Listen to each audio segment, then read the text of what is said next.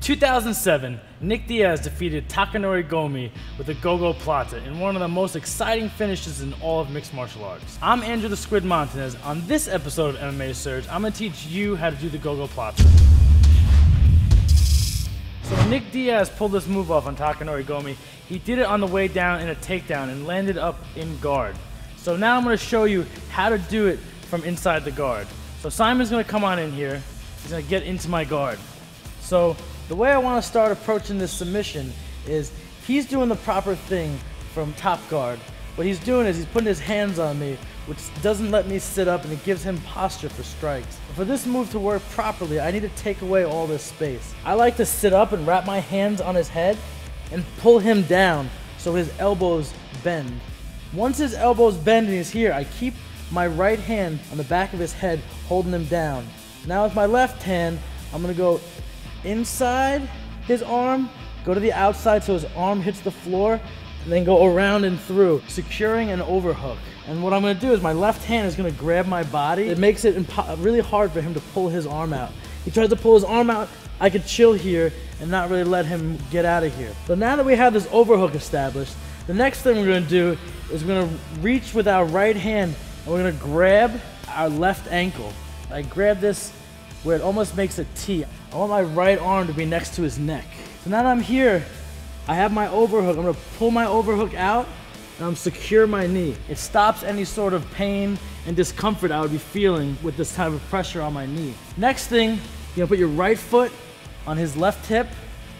What this does is it gives you something to push off of and kind of be a little more grounded. This position right here is called your mission control position. So we've established mission control. Once we have mission control, we can now go for the Gogoplata.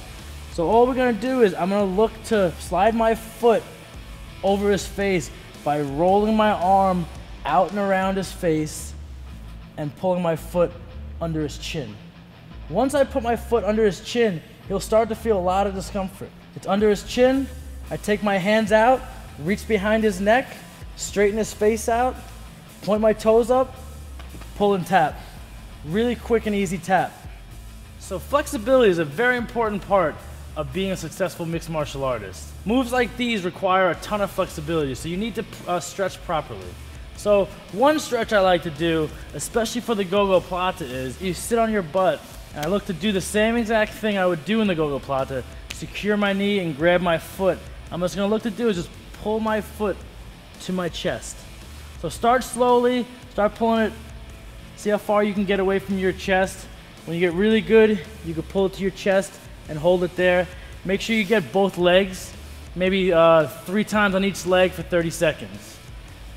I pull over here, I pull it to my chest, I make sure that I'm securing my knee so that when you do get into the fighting position, this knee securing position feels very comfortable. Then when you get really good, you can start to bring the foot higher and try to find a little flexibility higher up. And just like when you're in your fighting position, you can get into your guard and you can practice from within your guard. You know, if you know you're gonna try this move, do a few of these before you do it, and you'll find a lot more success and find that you can do the move a lot easier. So now I'm going to show you this move in full speed so you can understand the true effectiveness of this move. I'm going to show this Gogoplata one more time in full speed.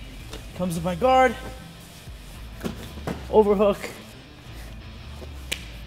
roll the foot over his face, get it under his throat, turn this and get my tap.